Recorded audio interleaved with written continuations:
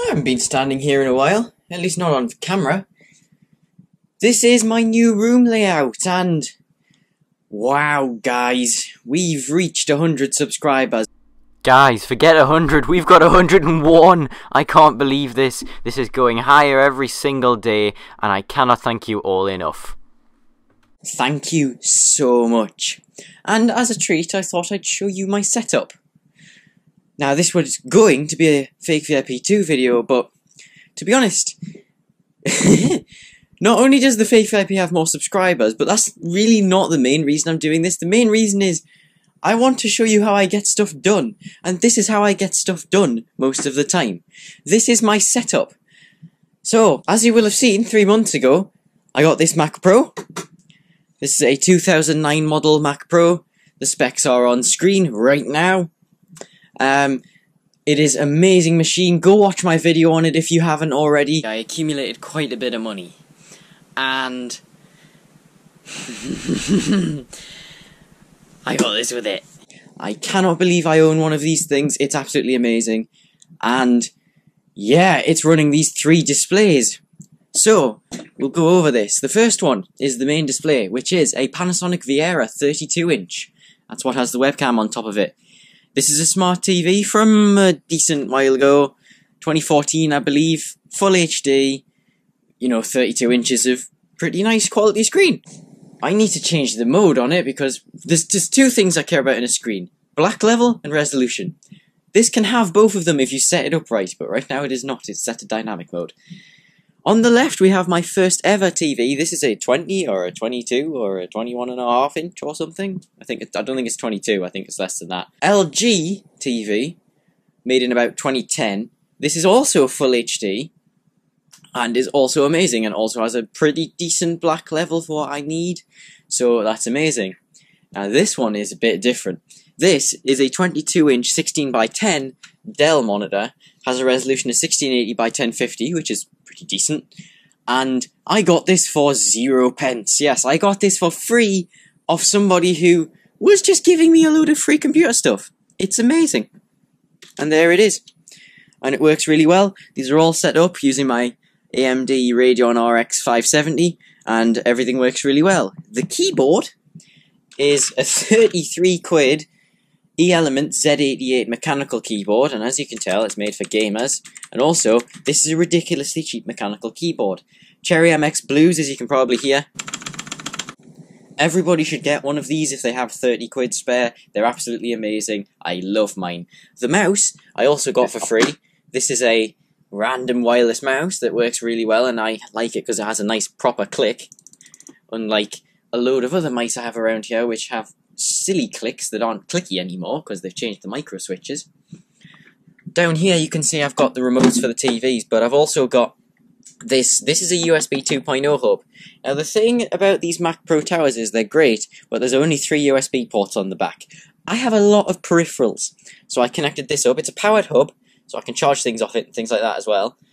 This has the mouse, the microphone, which I'll get to in a minute, and a USB extension cable that normally goes off around the back of the desk to a TV tuner behind that TV, but I've temporarily taken that out because I'm doing a project with it right now. Sometimes there's other things plugged in there as well, like sometimes I plug in the compute stick's power. Yes, I have a compute stick, it's back here. Right now I'm not doing much with it, but we'll see.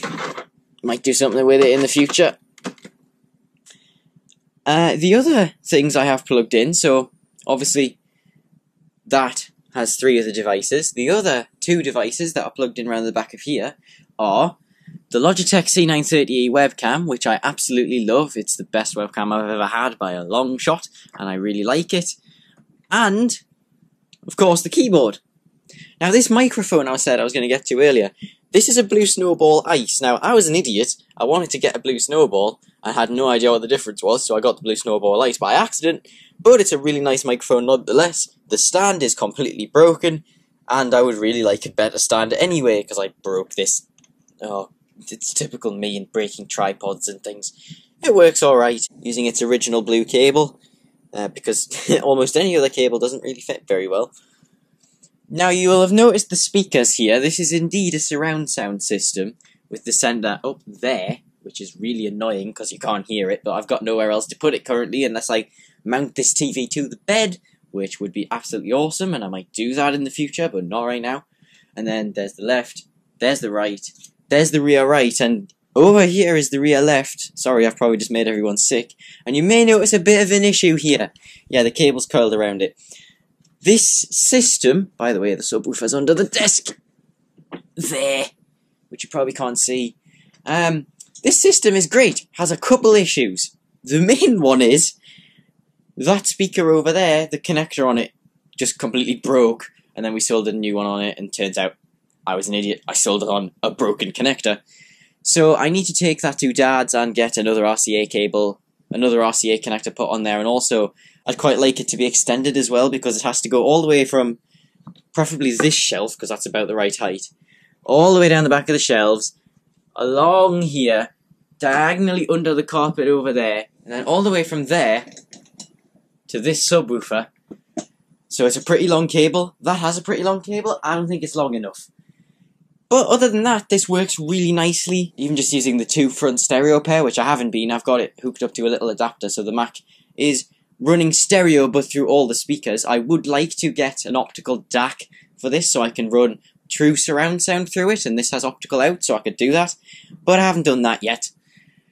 And this is the main setup. The only other thing I should point out, GoPro mount up there, that is for use, well, to put this camera on if I'm ever doing stuff on this desk, which isn't very often, but, you know, it's a good place to keep that mount if nothing else. There is also a cable coming down here. This is an antenna cable. On top of the bed, which I'm not going to show you because you can't see it anyway, there's loads of stuff up there, is a regular analog TV aerial, and it's plugged into this TV, and I can pick up a decent few digital channels on there. You know, I barely ever use it because I don't really watch TV, but it's a thing. I have jammed a light here. There is no good place. Wow, that's bright. There is no good place to put a light on this setup, and I never use it anyway, but, you know, if I ever want some light over that side of the desk, because once this light's off it's rather dark, I can do so. This is one of the main power towers. This is a 10 plug. I'm not using all 10 plugs. I think that would be slightly ridiculous. Most of the monitors are plugged in here, and some of the devices on top of the table. The other one is down behind the subwoofer, and you probably can't see it.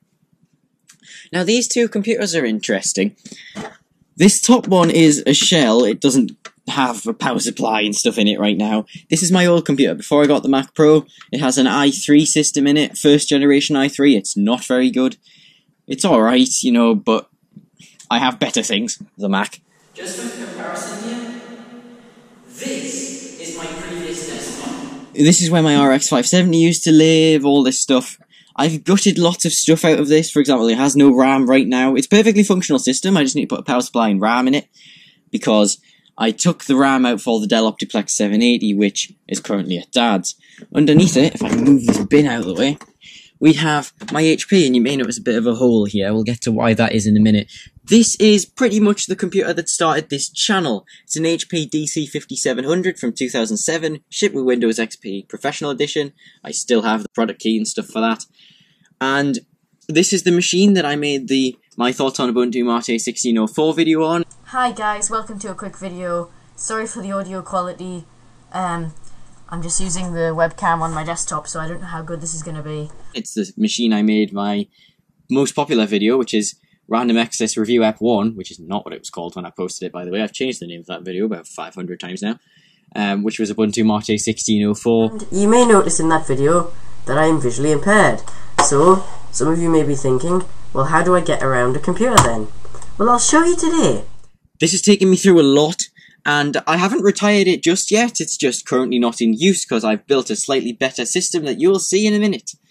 Moving along, you can see over here, these are the plugs. I have a USB cable up down there going up to the Echo Dot up there, and these two plugs are for those two extension cords. Now then, piano. I do have MIDI cables coming out of the back of this to a USB thing. It currently doesn't reach. I need to buy a really long USB extension cable because it has to get all the way from there to pretty much there. And I can do that, I just haven't done it yet, but I have had it hooked up in the past when I changed multiple extensions together, and it worked really well. Can't wait to start using this with GarageBand, because it is a really, really nice piano. Football gear. This is a VCR. This is the only VCR I own that works. It's a really cheap unit from the mid-2000s or early 2000s. Used to be my grandparents'. I own it now. I also own all the tapes, as you can see, including a lot of my childhood collection, which I never watch anymore, but, you know, nice to have them on display on this shelf. This is the PC that stole a load of the parts. This is an AMD Phenom system, quad-core, AM2+. It is nothing special. The CPU came out in 2006. And it has 2 optical drives, 4 gigs of DDR2 RAM. I have a load of that stuff lying around. A floppy drive, which I have hooked up and it works, and I'm using it to archive floppy disks I find. And the card reader from the HP, because I want to have a card reader. No name, well, not no name, it's a Dell keyboard. This is the HP optical mouse. Now listen to this click. Very different. This one's pretty good, but not nearly as good as the one I have on my main setup. That's a little wireless mouse there. We've got these 2 Logitech speakers, which are USB. I bought these for a grand total of £12 sterling. And, well, yeah. Pretty good deal, actually. They don't sound half bad, and you would think they do. This TV is our old kitchen TV. I think it's made by LG. I can't remember. No, it's not made by LG. I don't know what that is. I can't read that. It's probably a no-name, TCL or something. Anyway, 1366 by 768 works really well. Right next to it, we have this Dell monitor. This is the oldest monitor I own. It's also the first monitor I ever got. It's Dad's old Dell that came with his Dimension 1100 or something ridiculous. 1024 by 768, nothing special at all, but I have so many monitors, so why not have a dual monitor setup for the secondary? This, by the way, is my Linux testing machine. It's my testing machine. I do whatever I want on it. Right now it's running Arch Linux with i3 because, well, you'll see. I have plans to showcase more Arch Linux stuff on this channel very soon. Down here is my Nexus 7. That's just plugged into the USB hub on here for no particular reason at all. In here, we have a load of random stuff. The hard drive out the HP, because that was originally in there, and then I got a bigger one. Floppy disks, loads of them. A load of random odds and ends, a selfie stick, and Ollie's old laptop underneath. This is a blast from the 2 months ago past. This is my old GCSE timetable in Braille that I wrote for myself and never ever looked at ever again. Cupboard under there is full of basically nothing.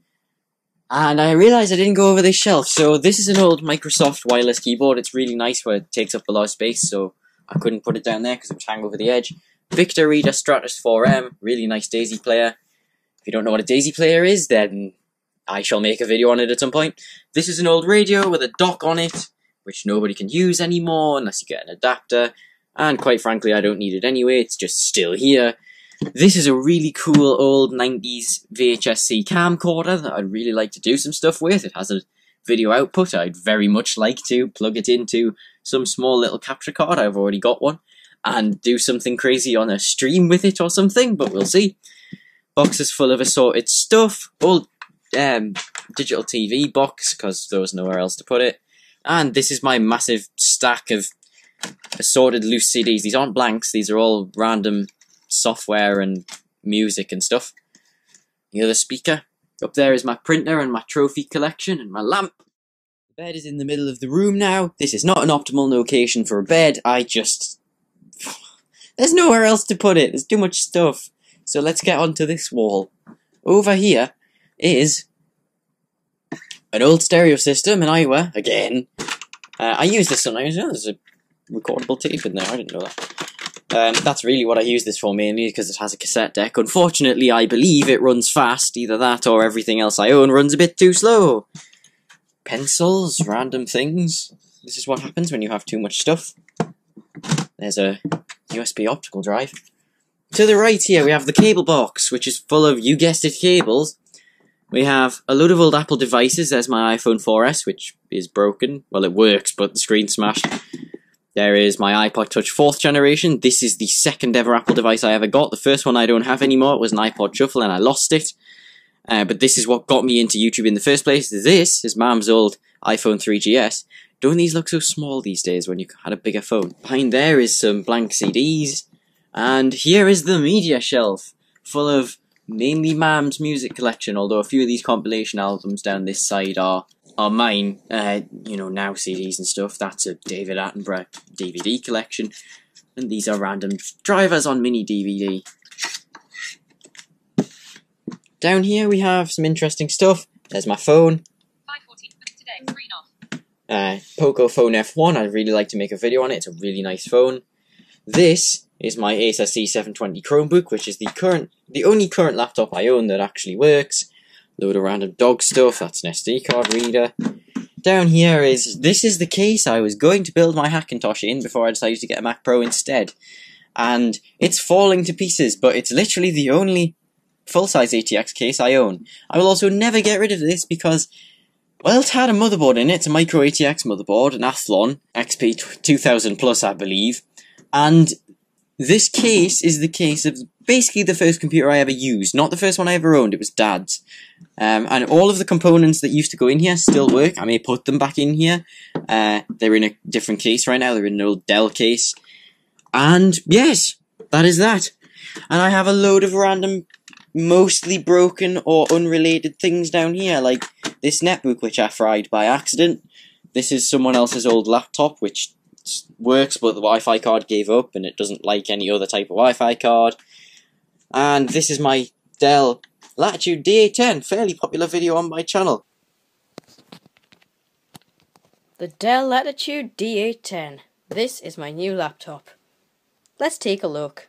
It still works, I just don't have a power supply for it, and this thing's much too old at this point to use.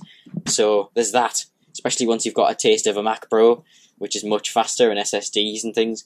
A couple DS games, although there aren't actually any games in them because they're in a completely different place. And you can also see the dock from above is plugged in, so the iPhone 4S is charging, and that's my phone cable.